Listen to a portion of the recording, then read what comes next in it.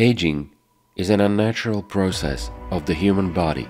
As Ivan Petrovich Pavlov, Nobel Prize winner in physiology, said, "The death of a person before the age of 150 is a violent death. There are enough examples of long livers in history. Thomas Parr lived 152 years. Mahmoud Bagir Oglu Eyvazov lived 152 years. The Chinese herbalist Li Qingyuan lived 256 years, leaving behind 180 descendants in 11 generations. To date, there are discoveries indicating that in the human body there is a cell cycle that will allow a person to live indefinitely."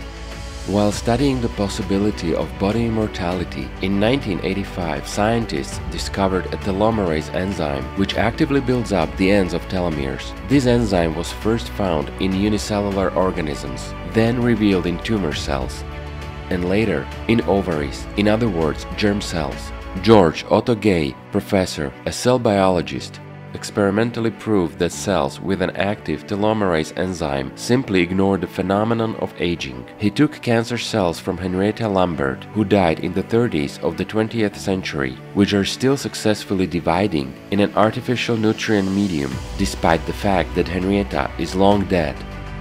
They are called HeLa cells.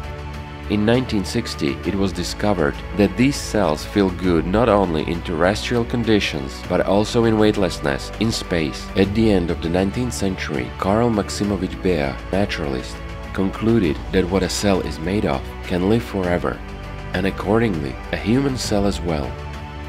There are also cases when people in old age, for unexplained reasons, begin to completely turn younger in body. Moreover, dentists know cases in which deep, old people suddenly began to teething like babies, or teeth grew 3 or 4 times, and the impetus for this sudden change was a change in the body's genetic structure.